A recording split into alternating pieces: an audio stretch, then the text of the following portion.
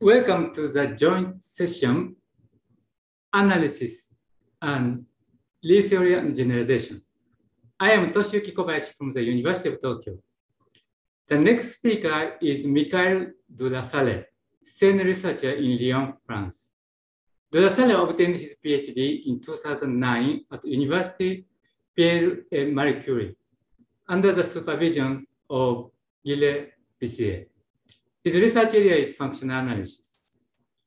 Kasdan's property T is the rigidity property of unitary representations of locally compact groups, which has a wide range of important applications. Several strengthening of property T have been considered over the years. De la Salle gave a breakthrough proof that every lattice in a product of higher rank simply used has strong property T. The title of his ICM talk is Analysis with Simple Leaves and Lattices. So please.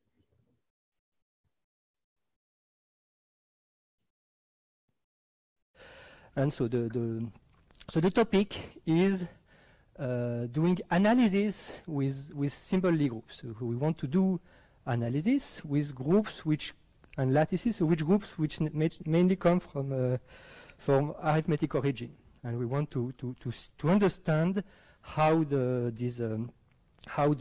arithmetic origin of the groups have an effect on the analytic objects that are naturally associated to it. And for the sake of concreteness, I will not talk about any general theory of arithmetic groups or arithmetic lattices or number fields or function fields or whatever. I will just focus on one example, the simplest one, where actually all the mathematics, all the interesting math is happening already. So it's the group SLDZ, so the D by D matrices with integer coefficients. So you see integers in this, so that's why it's called an arithmetic group. And I will then devote a large part of my presentation to present some questions. Some of them are old, very old and still open. Some of them are less old and some of them have been solved. And I made the choice to go in 4 different directions. This will be a bit fast survey on 4 different directions where there are many interesting things happening. So that will be Fourier analysis, then approximation properties of mainly Banach spaces or operator algebras. Then I will spend a few minutes on Zimmer's program, which is the recent resolution of Zimmer's conjecture by Brown, Fisher, and Hodado on actions and low-dimensional manifolds of arithmetic groups. So I will explain that and why this is happening in this lecture too. And then I will spend a few words on group actions and Banach spaces and the interaction between the geometry of the groups and the geometry of the Banach spaces. And then we will see, actually, the main message that I want to give is that all these questions, all these results that have been obtained in these analysis questions, they all share the same feature, that is that the standard tools to perform analysis with this kind of groups, they all fail. And there is one idea that came from the work of Laforgue, which is very different to anything that was done before and which allows to solve all these questions with exactly the same method. And my main message of today is perhaps not all these analysis questions. It's mostly that this tool that we have been understanding in the past 10 or more years, it's something that allowed us to make progress on many questions, and I hope that this is not the end of the story. So if there is something to get out of this talk, there is one simple idea, which I like to call rank zero reduction or compact reduction, which has turned to be useful, and which I believe it's not the end of the story, and I want to advertise that. So first, go to the very basics. So let me just, I think it's not necessary, but what is SLDZ? So it's the group of D by D matrices with integer coefficients. And it's a group for group multiplication because the inverse of a D by D matrix with determinant 1 still has determinant 1 and still has integer entries. And so, of course, it depends on parameter D, and it's very well understood now that there is a clear distinction between D that is 2, D equals 2, and D larger than 2. D equals 2, it's what we call rank 1, and D larger than 2 is higher rank, and there is a very clear distinction between the two. So one very simple thing is that SL2, essentially, it's a free product, so this has lots and lots of actions. Actually, PSL2 is a free product of a group with 3 elements, a group with 2 elements. So just to construct an action of SL2Z, it's enough to construct to find an element of order 3 and an element of order 2. So it's very flexible. This SL2Z can appear in many different ways. And so this is less easy to justify in a second, but now it's very well understood that for SLD with D larger than 3 is completely different. The group will not act unless there is a good arithmetic reason for it to act. That's the general belief of that we have, and the very clear distinction between D equals 2 and D greater than 2, strictly greater than 2. And I will just state one result just that expresses a concrete result that expresses this strong form of rigidity for SLD for D large.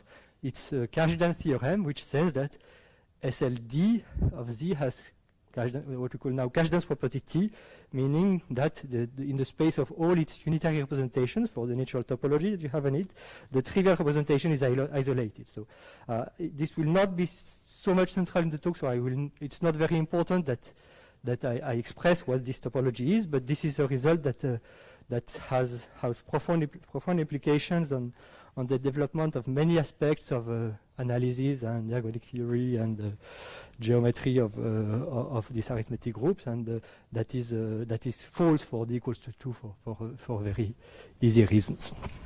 Okay. And now, as I said, so there is one general method, which is not the only one, but is the main method that that contains very different variants to study such groups.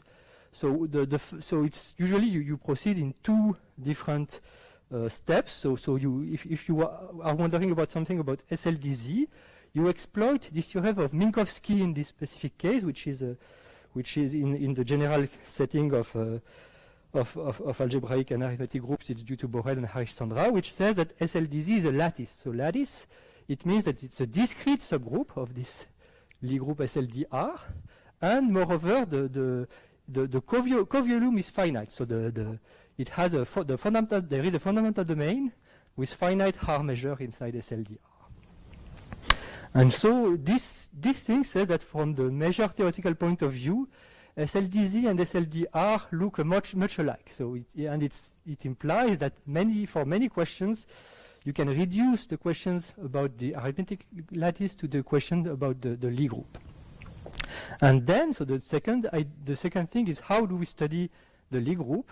And actually, very often, one uses in a way or another, sometimes in a hidden way, but it's kind of clear that many times we study the big, simple Lie group through its SL2 copies. And I'm just giving one example. So one of the important aspects of in particular, the study of the dynamics of higher rank groups is the study of unipotent flows and unipotence, so the actions of the subgroups made of elements of determinant 1. And you have the Jacobson-Morozov lemma or theorem, which says that any such unipotent element is just studying unipotent elements is exactly studying the SL2 subgroup. So, and it's sometimes, sometimes you can do SL2 reduction directly on the arithmetic group. You can study SL3Z through the copies of SL2Z that is contained. So sometimes the first step is not needed, but the SL2 reduction is really, in my opinion, the main tool that has been developed so far, and it's extremely useful. It can take many forms. And as we will see, this thing, which is in general is a very good idea to use this direction, does not work for many questions that I will discuss now. Okay, so what are these questions? So now I want to start with talking about Fourier analysis.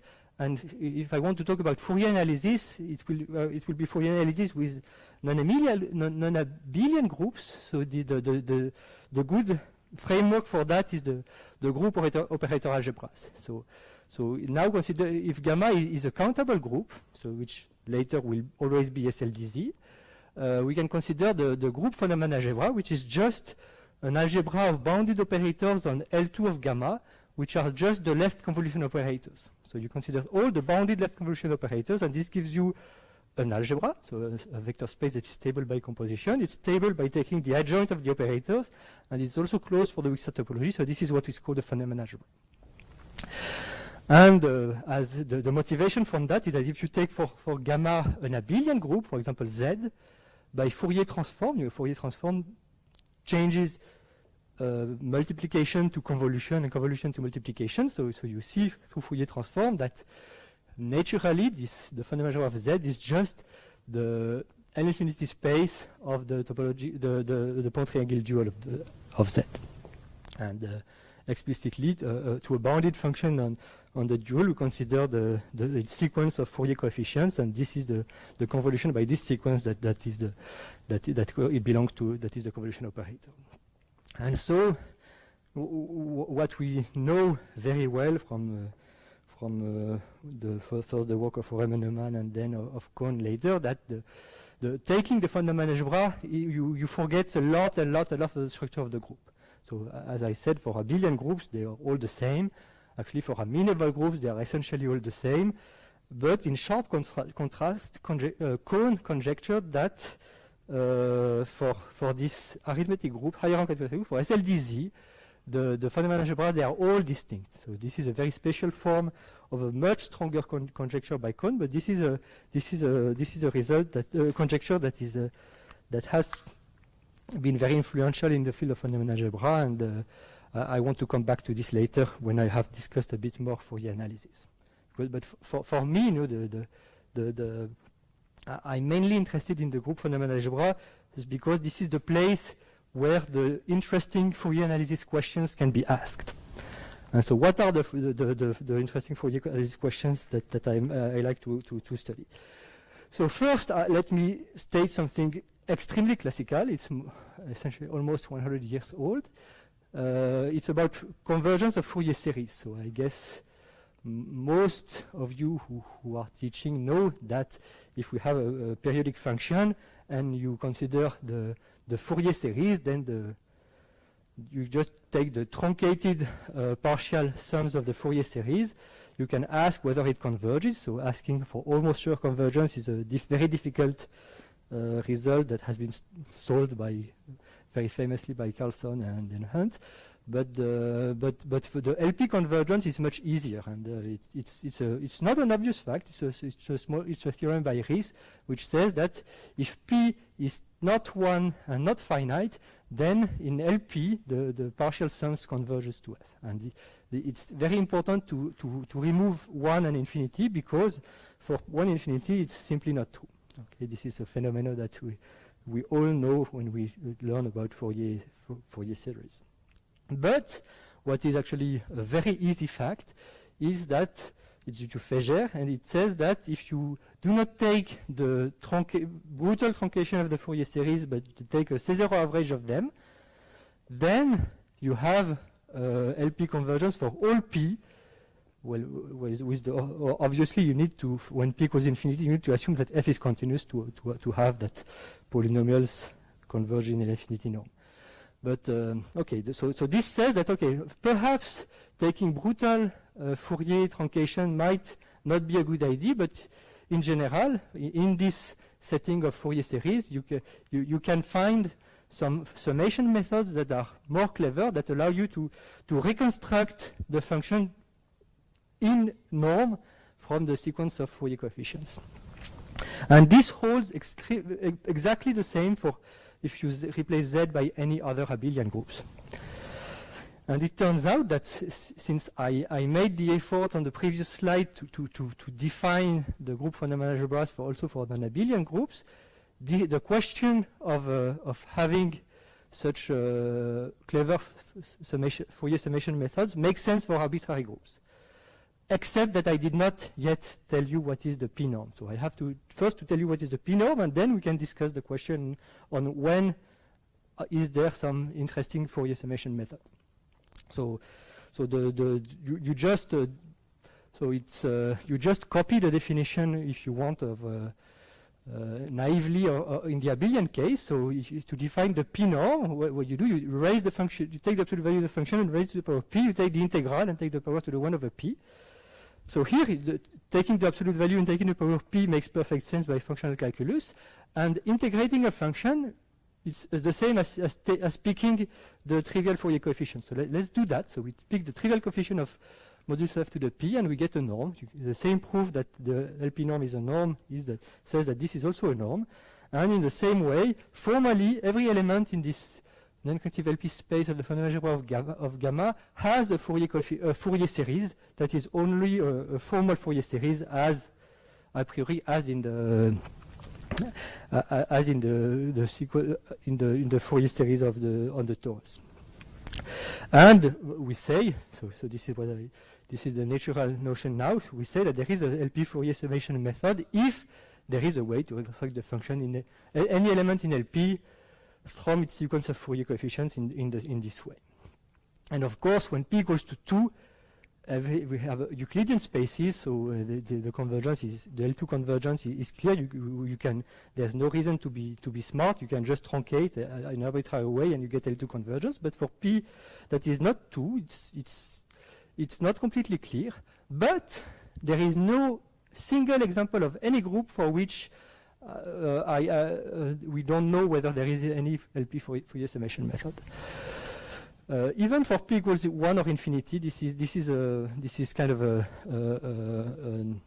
a funny thing. But so there is no example known. But for most groups, we know that there are Fourier summation methods. So for amenable groups, this is something that is very old. And for groups SL2Z, for example, this is the groundbreaking the breakthrough observation or theorem by Uwe Hagerup in the late 70s that made him create lots and lots of ideas and theorems that for SL2Z we have LP Fourier summation method even for p equals 1 and infinity. But however, so I say that there is no counterexample so far, but I think the natural conjecture, I don't know if it has been made before, but if not, then I'm making it, is that for this higher rank arithmetic lattice, there shouldn't be no LP Fourier summation method, at least for p large enough. I will come to that, the condition on p later. So this is something that I strongly believe that it's true, but the methods so far fail to achieve exactly this, but we are not far from this. That's what comes next.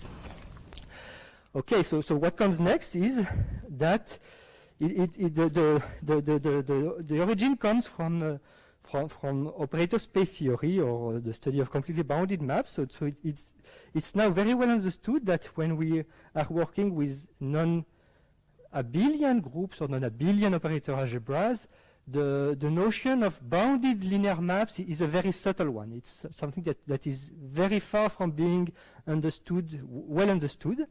But there is a notion that is much with which it's much easier to work, which is the notion of completely bounded linear maps.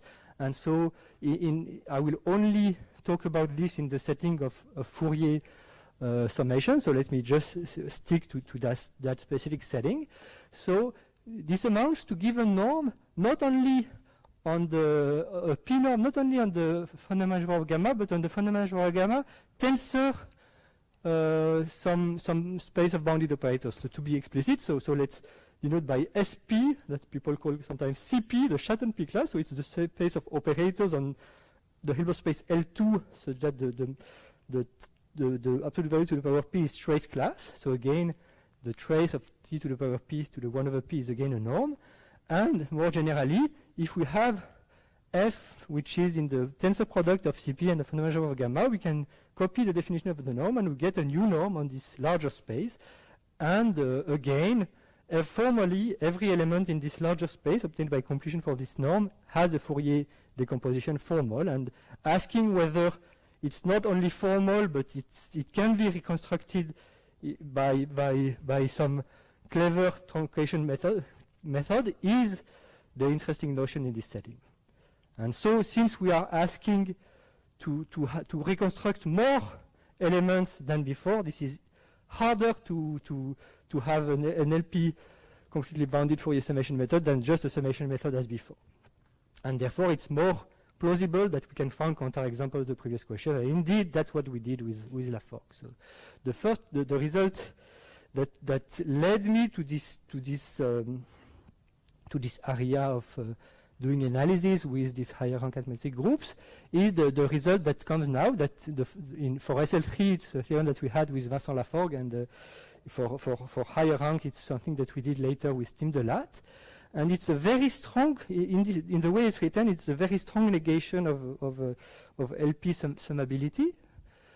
Namely, so if we put some assumption on P, that P is not too close to 2, then there is a single function F that witnesses the non-approximation, the fact that you cannot recover F from its Fourier coefficients, meaning that if I take any finitely supported function on the group, if I truncate it by this function here, then the distance to F that I obtain is at least 1. So 1 is just an arbitrary constant.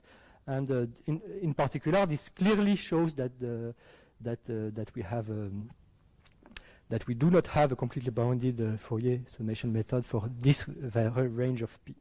And if we consider not SL3 but SLD, the interval of values of P that we are not allowing becomes much smaller, Okay, the way it's phrased, it's slightly surprising because by definition, the LP of L gamma of the LSP is the closure of the finite rank tensor. So you would expect that you can truncate it in some way, but actually the theorem says that you cannot. Okay, so this is so far what we have been able to obtain on these Fourier analysis questions. Now I will move to a slightly different topic, which, as we will see, is actually very much related, but apparently it comes from a different origin. So which are these approximation properties. So now the origin is less old than the Fourier analysis question. It goes back to the work of Banach, but it was mainly Grothendieck who really realized the importance of this notion in his work on tensor products of Banach spaces, of topological vector spaces. So in his thesis, so the definition is as follows. So a space is said to have the approximation property. A Banach space is said to have the approximation property if the identity map from X to X belongs to the closure of the finite rank operators for the topology of pointwise convergence on compact subsets. So this is perhaps it's perhaps more natural to give the equivalent form, saying that it's equivalent to saying that compact operators can be approximated in norms by finite rank operators. But there is a small thing that the domain has to be allowed to change. And so Grothendieck, in his thesis, he observed that this notion is very relevant for what he was interested in at that time, which was the tensor product of topological vector spaces. And if I remember correctly, in his thesis, which appeared much later, he conjectured that every space should have the approximation property. And then later, in what we call now his resume, which the dates are the dates that are on MathSciNet, but they are very strange dates. So, but this is he conjectured the opposite. He changed his mind. He spent, actually, recently there was his memoirs, Récolte and Semailles, have been published in Gallimard, so it's several thousands of texts of thoughts about mathematics and mathematicians and many other things. And in this Récolte et Semailles, he has a very touching part where he explains the whole year that he spent on trying to prove the second form of the conjecture, meaning that there is a space without the approximation property. So he says that he spent a whole year obsessed by this question. Okay, so just to insist, so this second form of the conjecture was confirmed later by Yenflo. So it's indeed there are spaces that do not have the approximation property, And as Grothendieck himself says, the techniques, this is a construction. This is a very clever construction, combinatorial construction. So you construct, you put a norm, you define a norm by a very, very complicated way so that it doesn't have the approximation property. And now there have been many other constructions that are also very clever every time and with other features. And so there are lots of examples that have been constructed that have the approximation property.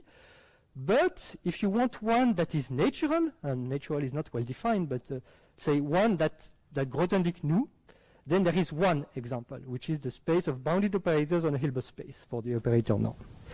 It's an amazing result by Shankowski in the early 80s. And I think it might be my favorite open problem in math is to find other examples. Find other examples that would be satisfying to Grothendieck.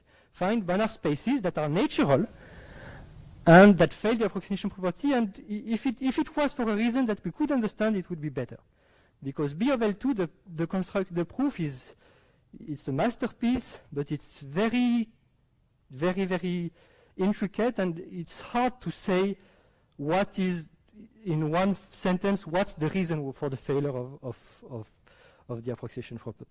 Whereas, actually, for the conjecture that is here, for SL3Z, the conjecture is that it doesn't have the approximation property, and the reason is that because it's a higher rank lattice. So we have this tension between arithmetic origin and analysis, and since if there is no reason, no real arithmetic reason for this to happen, this should not happen. And that's really the hope that we have.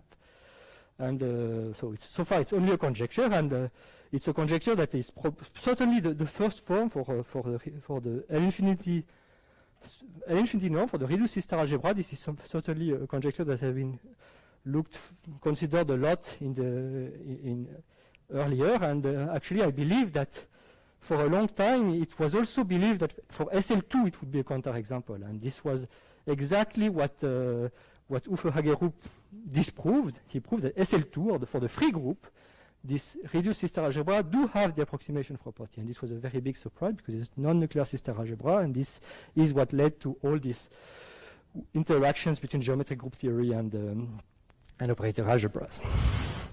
And I believe that I very strongly believe in this conjecture, but again, this is only a conjecture. But if you do not work with Banach spaces, but we work with vector-valued coefficients, vector-valued functions, and operator space setting, then this conjecture was solved, and this is what we did with Laforgue also. So the theorem that we have with Laforgue is very similar to the previous one for a good reason, and it says that if we consider, so it's with Laforgue for SL3 and with Tim Delat for the other groups, this conjecture is, the previous conjecture is true in the operator space setting. And again, what came as a surprise is that there is for the proof to work, there was a condition on P.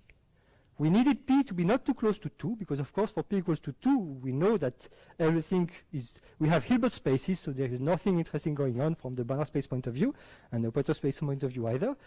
But for P, close to 2, the proofs simply are not working at all. And and what is nice is that the condition on P becomes weaker when P becomes when D becomes larger. And in particular, if we could prove that the condition that is only sufficient on P was also necessary, this would settle Cohen's conjecture on distinguishing these phenomenon algebras. And this hope, which is a kind of a crazy hope that has not been achieved so far, and I'm clearly not conjecturing that. I'm not expecting. I'm not sure at all that it will work, but it brings some hope to import really more advanced harmonic analysis techniques to this story of operator algebras. And these are things that we are trying to do mainly with Javier Parcet and Eric Ricard and people around them. But I will not say much about this because I want to switch to a third direction where the recent ideas have been developed to make some progresses, which are more dynamical nature, which are group actions on manifolds. So let me just state a theorem that will be presented in much more details in the ICMN talks by Aaron Brown and David Fisher that are happening also. So it's a theorem by Brown, Fisher, and Hurtado, which said that if you have an action of SLDZ by diffeomorphisms on a compact manifold of dimensions that is strictly less than d-1, then such an action is completely trivial in the sense that it comes from a finite quotient of SLDZ. And this is a major progress. Well, it's a major result in dynamics, in smooth dynamics of these arithmetic groups. And the proof is a massive proof. It has lots of parts, and one of the key parts is the result that I'm writing here, which is, well, it's a combination of things that Brown, Fisher, and Hurtado have proven, and something that I have done also. And it says the following. So if we have an action of SLDZ on any manifold, any compact manifold, then to ensure that this action is isometric for some Riemannian metric that is on M, it's enough to prove something much weaker, namely that the derivatives of the elements of gamma, they grow sub-exponentially. And of course, if they are isometric, the derivatives are 1, so of course they do not grow exponentially. But if you only know that they grow exponentially, the arithmetic nature of SLDZ forces that to actually be bounded, and even by isometries for some clever choice of a Riemannian metric on the space. And this is a theorem that follows from a theorem that I proved, inspired a lot by theorems that Laforgue proved earlier for co-compact lattices about representations of SLDZ on Hilbert spaces, but that are not isometric by some growth of the derivatives. And then if you apply this general theorem for actions on some Sobolev spaces that are associated to the fundamental algebra M, then you obtain this theorem here. Okay. Now, last brief direction, the fourth direction that I want to emphasize. It's part of a general theme that has been developed for at least about 15 years, very extensively by many people. So of course, by Daffen, Gelander, and Monod that I cite here. Also, Vincent Laforgue himself. Also, Cornelia Drutu, Chatterjee, Haglund, and many others. So it's about group actions on these arithmetic groups on Banach spaces. And we have this very strong conjecture that has inspired me a lot. It's still open, that actions on uniformly convex Banach spaces by isometries of such groups should have a fixed point. And this is a generalization of the theorem by Kashdan and Delorme, that this is true for Hilbert spaces. It's also true for LP spaces. This is what Daffen, Gelander, and Monod proved. And also, very interestingly, it's proved if you replace the ring of integers Z by the ring of integers in some function field. So you replace Z by some polynomials over a finite field, and Vincent Laforgue was able to prove this theorem in this setting. In the real case, there are some results. So if you take X that is nice enough, the conjecture is true only for D large enough. This is what we obtained with Tim Delat and Masato Mimura a few years ago. Okay, so that's all for this. I'm being very brief. I'm deliberately forgetting many things. For example, many interesting questions about the expander graphs that come from this arithmetic groups. This would lead us too far, and I really want to devote some time not on the result, but on the proof, because the proof is, as I said, I believe that it's an idea that deserves to be known, because it is a new idea, and I feel that I can say it without any shame, because it's not my idea. It's Vincent Laforgue's idea, and I really believe that this is one of the many wonderful ideas that Vincent Laforgue has come up recently. Okay, I call it rank zero reduction because, contrary to SL2 reduction, which was reduction to SL2, which is a rank 1 group, we do all the analysis on compact groups, and compact groups are called rank 0 group in this field. And so, well, this is I think this slide says again what I had already said. So the usual SL2 reduction techniques for all the problems that I stated, I chose this problem directly for that purpose. They all fail. SL2 reduction does not say anything for these results. But this idea is to first do analysis on compact groups, which is kind of striking when you come from at least from my background, because you always have the feeling that compact groups, there is nothing interesting to say anymore for the questions that I've been studying at least. But actually, Laforgue tells us the opposite, that there is some interesting thing to say about compact groups, and then we exploit how the compact groups are distorted in the ambient group. We exploit the higher rank hypothesis there to obtain some very strong consequences on the group itself. Okay, so let me be slightly more precise, and to be slightly more precise, I want to explain one result, which is not new. So let me prove that SL3R has cache dense property T. So there are lots of proofs that know that SL3R has cache dense property T. There is one computer-assisted proof by, I think, Tom and Netzer, which is apart, and all the others, except this one, use, in a way or another, SL2 reduction. And here there is one that goes completely different directions. So to state to sketch the proof, I just need to introduce 3 groups. So I have the group G, which is SL3R. I have K, that is SO3, which is a maximal compact subgroup in SO3. So the pair GK is a pair that has been studied a lot. It's really the central object, the G mod K is the symmetric space. It's a very interesting, important pair. And then we will play the game to replace G by K. And so we want to find we want to introduce the subgroup of K that will play an important role, that gives the symmetric space associated to it. So we consider U, which is SO2, which is stabilizer of a point, so that K mod U is naturally the 2 sphere. And the first step to prove a result about unitary representations of SL3R is to say something about unitary representations of K. And the result that will come in, so I just give the proof in two lines, and then I will give the proof in 2 slides with slightly more details.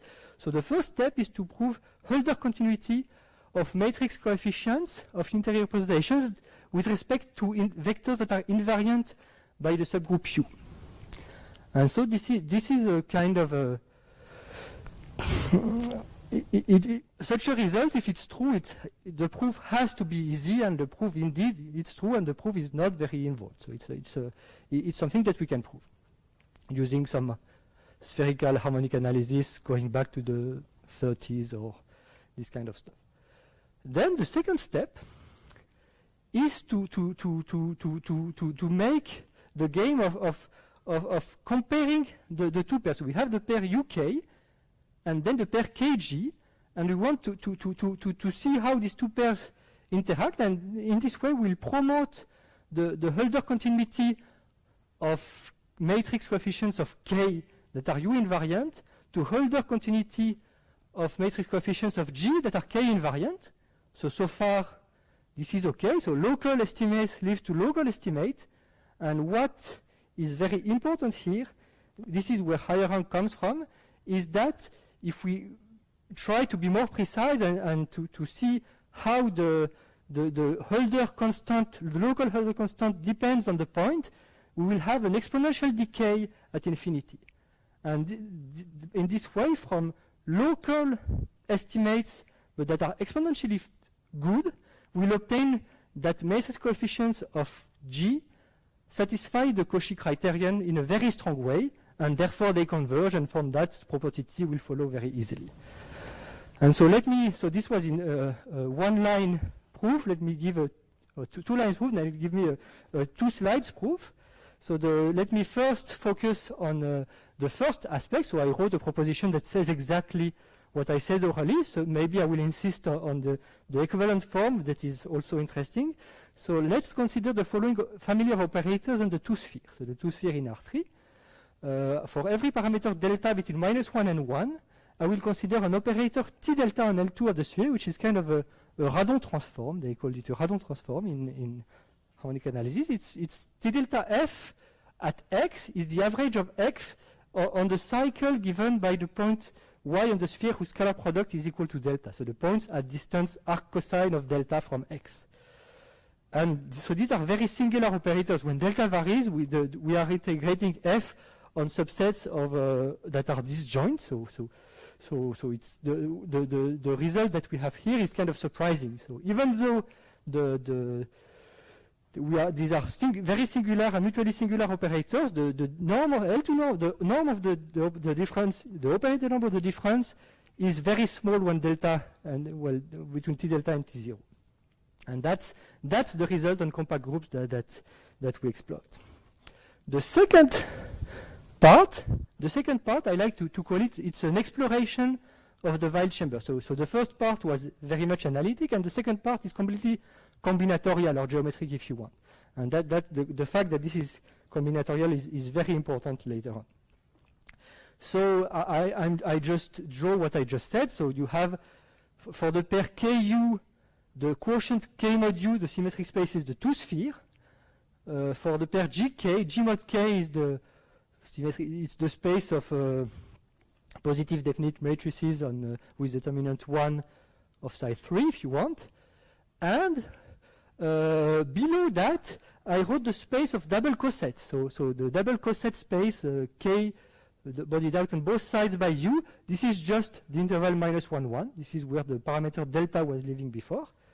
And for G mod K, the double coset space is just 1/6 of the plane. So we are just expressing the polar decomposition, saying that every matrix, 3×3 matrix, can be written as the product of an orthogonal matrix, a diagonal matrix of determinant 1, and another orthogonal matrix. So this elementary fact identifies this space of double coset with this Weil chamber. And what Laforgue does, he looks at all the K equivariant ways of seeing the sphere into the higher rank symmetric space. Okay, there are many ways of doing that. For any two such spheres, it gives rise in the quotient to a map, a natural map from the double coset space, the compact double coset space, to the non-compact double coset space. And if you have a look at this, it sends this line segment, two line segments in the Weil chamber.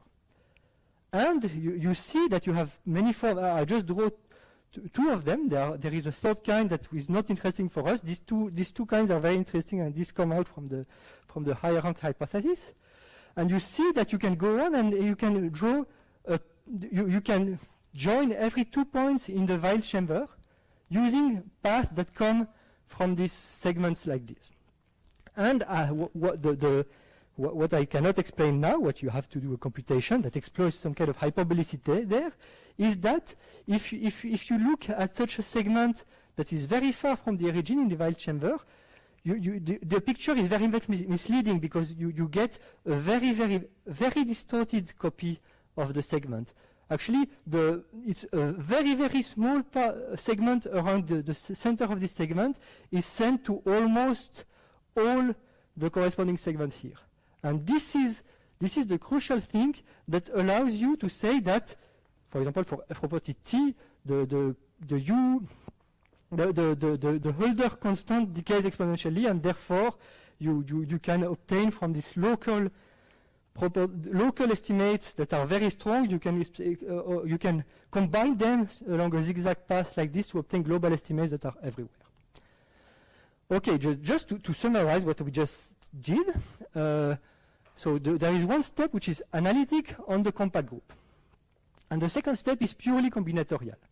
And so if you are not interested in unitary representations, but you're interested in some other kind of problems, usually the only issue is the first step.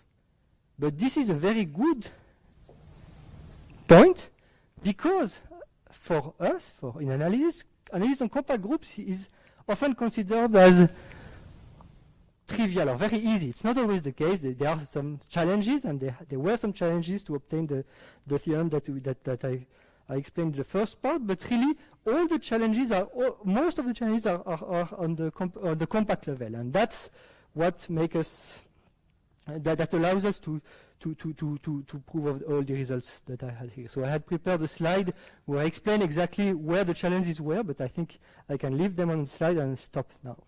Thank you.